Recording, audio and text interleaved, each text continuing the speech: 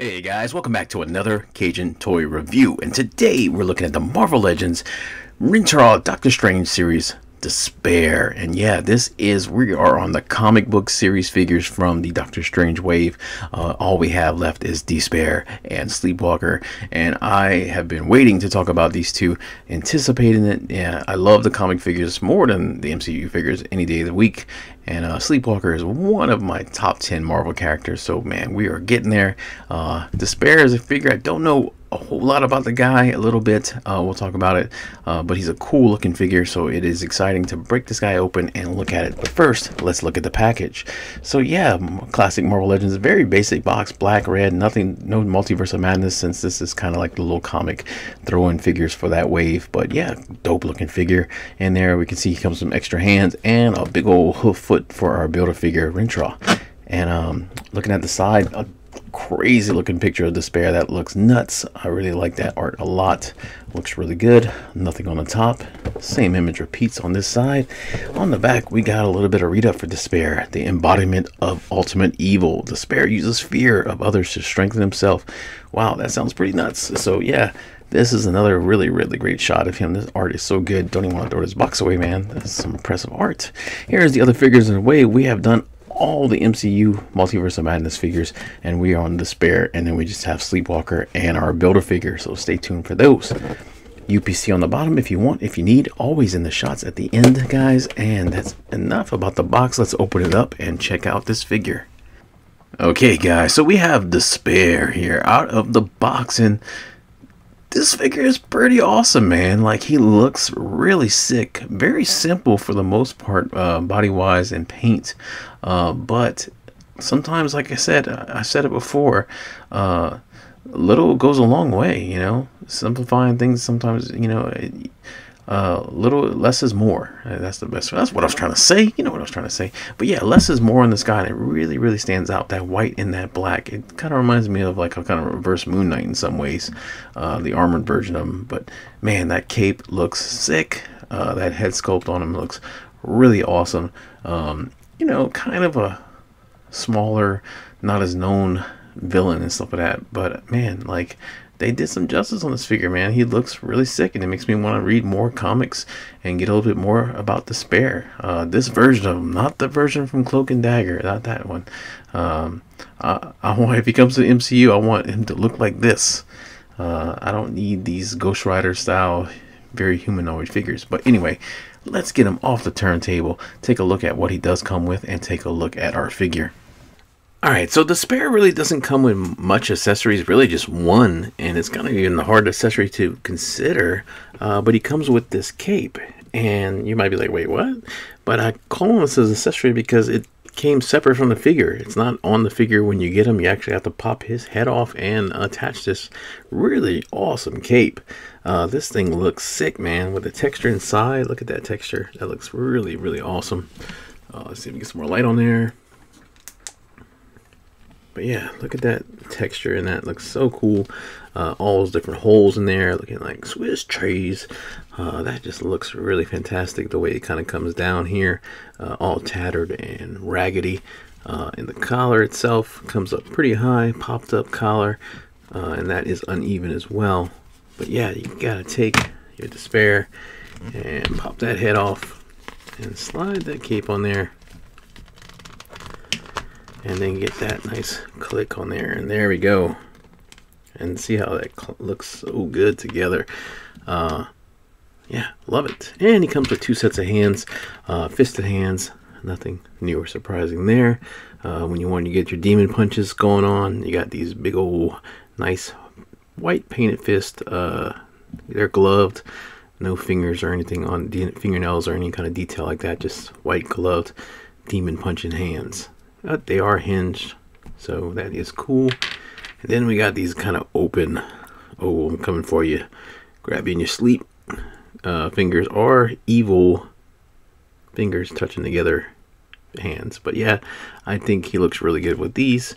And again, you just pour it in whichever ones you like, and they look fantastic with the white coming down his wrist, kind of with that white flamey look. And yeah, I mean, look at that. That looks really good. So that's really it for the accessories. I mean, besides the Build-A-Figure piece, we'll talk about that when we do the Build-A-Figure. Let's talk about the figure a little bit. So, like I said, less is more with this guy. Very plain body, looking like this, and without the cape, it's just the Spider-Man body repainted. So I think modders will probably really love this figure because we had to do a lot of stuff with this, because without having to do a crazy amount of modification, they kind of get rolling with it. But yeah, so it is very posable since we are using that kind of body, but the cape, as awesome it does hinder some of that. The butterfly joint in the elbows, I mean in the shoulders, is hindered a bit by that cape. So yeah, you get what you get. But let's start with the head. Look at this sculpt on this. This is a new head, of course, and looking sick. Love that kind of like pulled together mouth, like some melted cheese or something going on there, with them recessed red eyes, that skull nose. This dude looks awesome. Really, really creepy looking, and man, it just goes so great together with that white and that black. It just really makes this figure stand out. Looking awesome, man. Like when I saw the previews of this figure, didn't know a whole lot about him, but just that profile, man, that look, that white, that black on white look and stuff like that, just, man, it really made me interested in him big time. And having him in hand, I think he's pretty damn awesome. I'm super excited about Sleepwalker. But anyway, this guy is good, man. He's definitely up there with one of my favorites in a wave. We'll kind of talk about all of them when we're done and pick my favorite. But this is a contender, man. I wish he would have came with some kind of effect or whatever. Now, in the comics, like I said, I'm not super big on him. He is a demon, and he uses like despair, wow, okay, and fear to kind of manipulate, control people's minds, and he feeds off of that.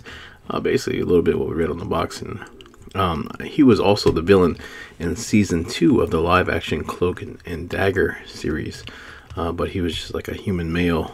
That sounded weird. He was just a human, and yeah, it didn't look anything like this. Kind of like we saw, like I said, with Ghost Rider with like Blackheart and stuff like that, where they were just like regular-looking people, and nobody wants that. So yeah, hopefully we see this guy maybe pop up in the Multiverse of Madness or something like that. That would be pretty cool to see. Continuing looking at him, like I said, the body's basically pretty much just black painted.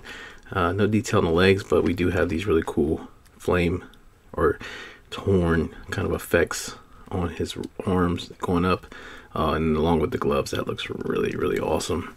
Really cool look on him as well with that. But that's about it for paint, man.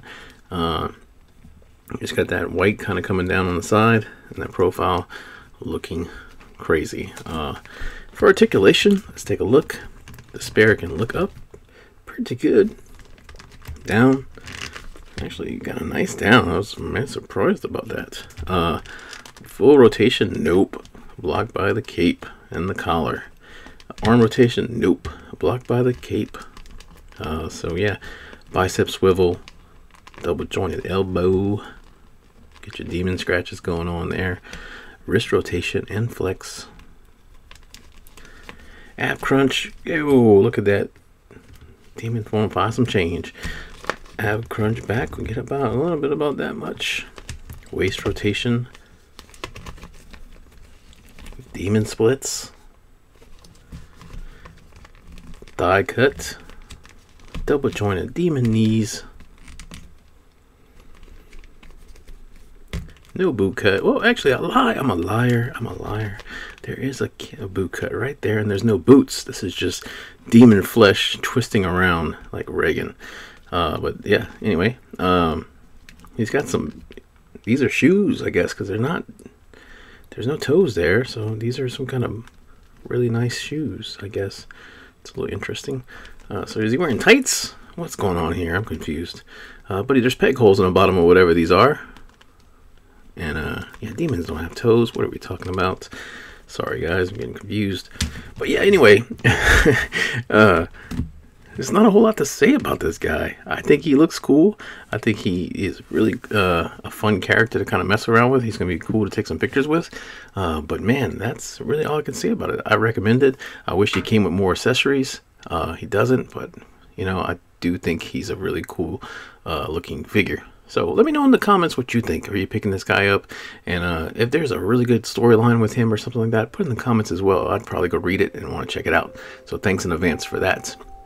But anyway, Sleepwalker is next. I'm going to wrap up this wave and talk about one of my favorite Marvel characters. Man, I've been anticipating this figure for a while. So, oh boy, he's coming. So yeah, join me for that, please. And like I said, if you like this video, please leave a like. Check out other content. Consider subscribing. You can find us on Facebook, Instagram, and TikTok. Just search for Cajun Toy Review. And as always, guys, thank you so much for watching. See you in the next video. Take care of yourself.